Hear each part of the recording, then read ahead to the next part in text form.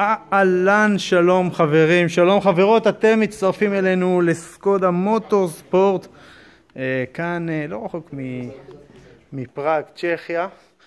אנחנו כאן בביקור מאוד מעניין, אתם באים איתנו לעשות היכרות עם אחת המכוניות הספורטיביות הכי מוצלחות של קטגוריה R5, הפאביה R5. המכונית שאתם רואים כאן היא המכונית החדשה שלהם בעצם, זה R5 Evo, זה הדור האחרון של המכונית הזו. סך הכל סקודה נמצאת עם המכונית הזאת ב-WRC2 וה-WRC2 פרו, מצליחה לא מעט, הרבה מאוד מכוניות שלהם מסתובבות שם, וזה בעצם הדור החדש. הרבה מאוד מהמכונית הזו מבוססת על מנגנונים שכבר קיימים בפאביה הרגילה, 33%. כמובן שיש פה 1,000,001 התאמות. כן, יש פה 1,000,001 התאמות. יש כאן, בואו נעשה הצצה פנימה. ככה נראית מכונית רלי. תאורה מבפנים. מהמכונית הספציפית הזו יוצרו רק 20 יחידות. זה האיבו, כן? זה הדור האחרון, מושבי בקט. יש לנו כאן ידית ההילוכים, 5 מהירויות סינקוונציאלית. זה אומר שדוחפים ומורידים וזה מעביר הילוך. בלם יד. רואים, לוחצים כאן ואז במשיכה הוא נכנס לדריפטים בפניות. מטורף, הריח שיש כאן. ושימו לב עד כמה זה פאביה, כי יש לנו 4 מושבים, אבל כאן לא תמצאו מושבים, תמצאו גלגל ספר, מכל דלק באזור ה-90 ליטר. תראו איך פותחים את הדלת, מטורף.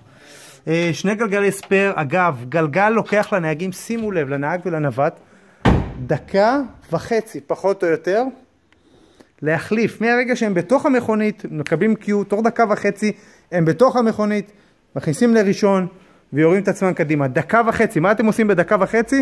זה מטורף. אגב, תיבת הילוכים בערך 15 דקות, מנוע קומפלט חצי שעה. זה מטורף. הכל כאן נגיש, הכל כאן מדהים.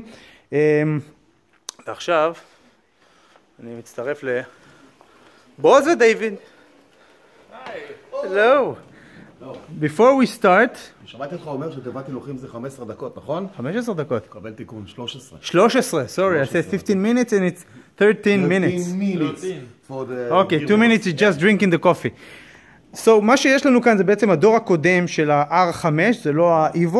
זה לפני הפייסליפט ולפני ה-Evo. נכון. תכף אנחנו ניכנס לפרטים, וזו הזדמנות נדירה עבורכם וגם עבורנו לראות מכונית שהיא מקולפת לגמרי. זה מכונית ממש, זה מנוע אמיתי, מתלים אמיתיים, הכל כאן אמיתי כמעט, ואפשר לראות את זה לעומק, ואנחנו נעבור עם דיוויד כאן, שיסביר לנו מה אנחנו רואים, איך המנגנונים האלה שאנחנו מדברים עליהם כל כך הרבה עובדים, באמת זה מסקרן, אז תפתחו את האוזניים. David, first of all, thank you so much for having us here. Yeah, no problem at all. It's amazing to see this build car. And let's start talking about the engine. What do we see here? Just a second, yes. Let's speak about the specification of the engine, okay? Just before. I just converted, אני אמרתי את הנתונים של ההספק שלה, כי מדברים פה בקילוואט. קילוואט. בצ'כיה מודדים את זה בקילוואט, גם במדינות אחרות באירופה. זה ההספק בכוח סוס. 275 כוחות סוס, על כמה? על טון... טון 230, זה המשקל של האוטו. זה יחס יפה מאוד. מומנט. 43 קגם, 420 ניוטון מטר. 420 ניוטון מטר חלק ב-10 זה 42 קגם. מטורף לגמרי, מטורף לגמרי. צריכת דלק. מנוע 1600, צריכת דלק 60 ליטר ל-100 קילומטר. חסכונית היא לא. חסכונית היא לא. אז זה מכונית שהולכת על הקצה. בדיוק. אז זאת המכונית. לא דיברנו על צמיגים, בלמים של ברמבו ומערכות אחרות, אבל בשביל זה יש לנו את... David, let's start talking about the engine. Let's start to talk about the intercooler. Let's talk about the turbocharge. How the system works. How the system works. Okay, please. I'll try it. Turbocharger works with the 2 loops of the air. Okay.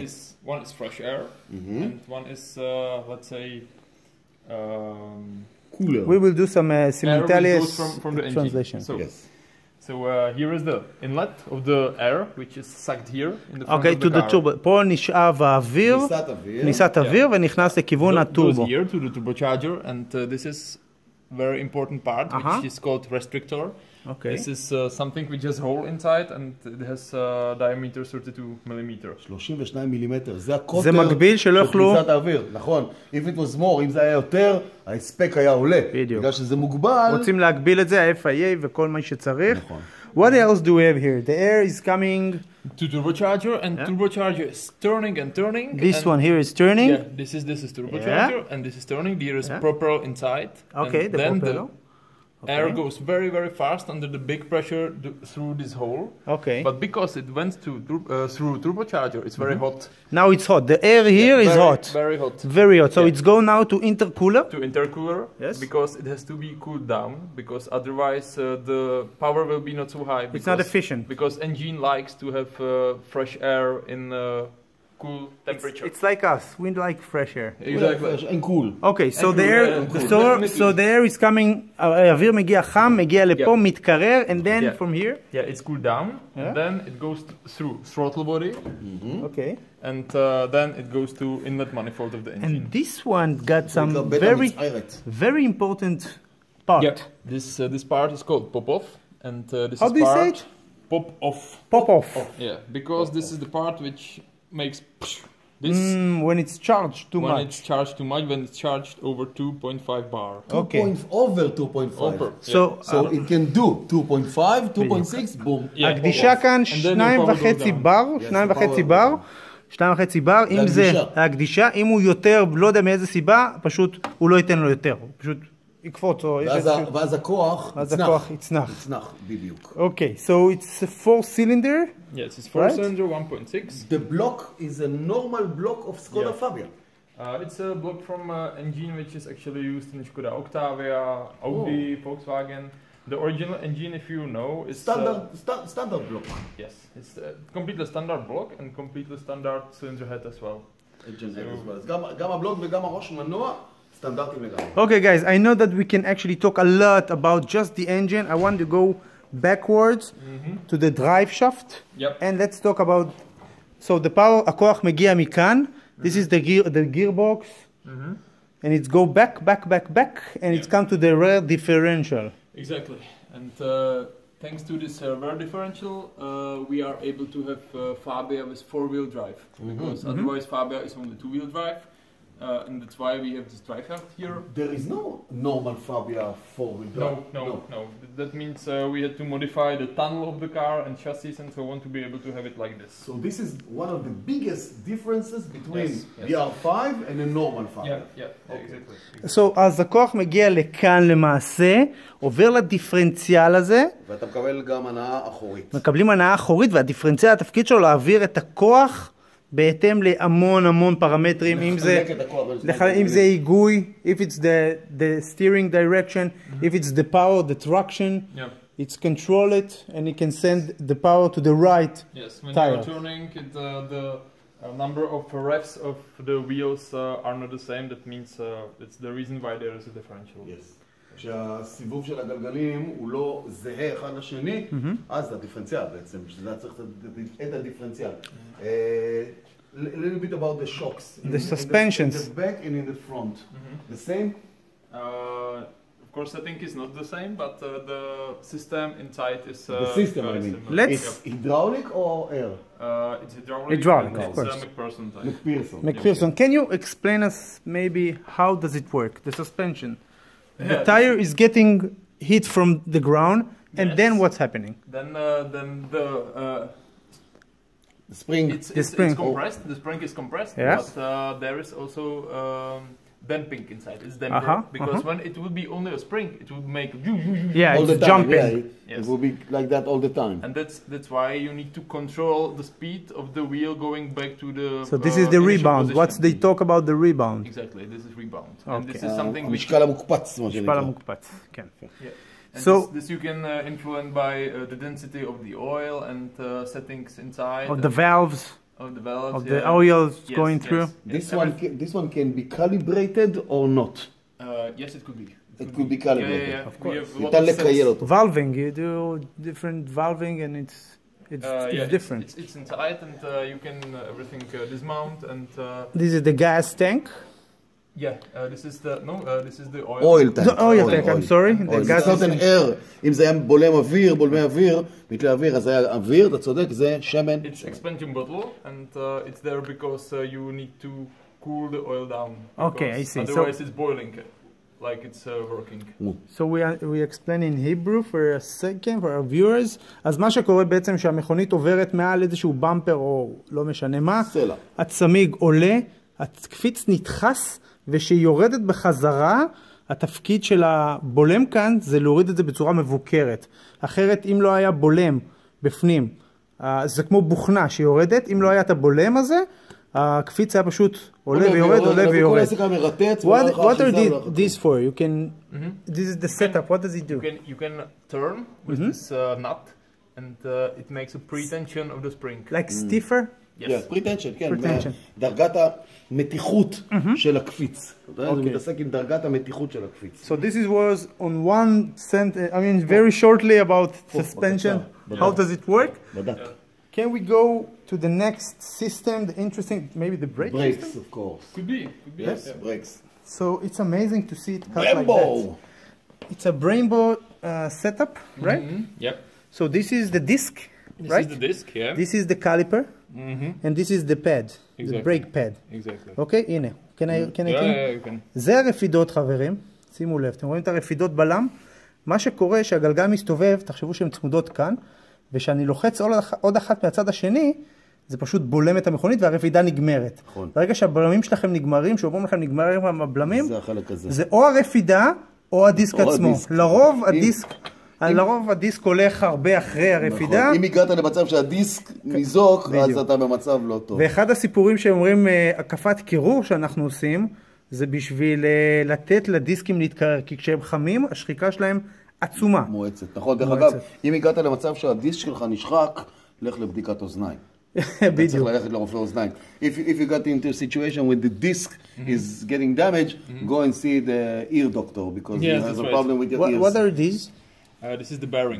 This is the bearing. This is the bearing which holds the wheel in the right position, but it has to be very stiff. Why you use Brembo? Why you have to use such a expensive system? It's always for the in the rally. It's very important to go fast and to be able to accelerate. But even more important is to be able to brake. Yep. Okay, can you tell us what does it called and what's the job of? Yeah, this is anti-roll bar. Anti-roll bar. And this is something which is important for the stability of the car in the when it's turning. Okay. So it's limited the way that the wheels can. Yes. Yes. Okay. Because you can imagine that when here it's compressed, on the other side it's moving accordingly. Okay. And you can set with the stiffness of this shaft, you can set the stiffness of this anti-roll bar, and you can also set the geometry here, and it makes some small differences. But our drivers are very sensitive to this differences. אז המטרה של כל הדבר הזה is to keep the rear part of the car balanced. לשמור את כל החלק האחורי של המכונית מאוזן. מאוזן. אגב, לא רוקד, לא משתנה. Exactly. And in off-road car, you can disconnect that. Yes. Because you want the longest מהלך מתלה.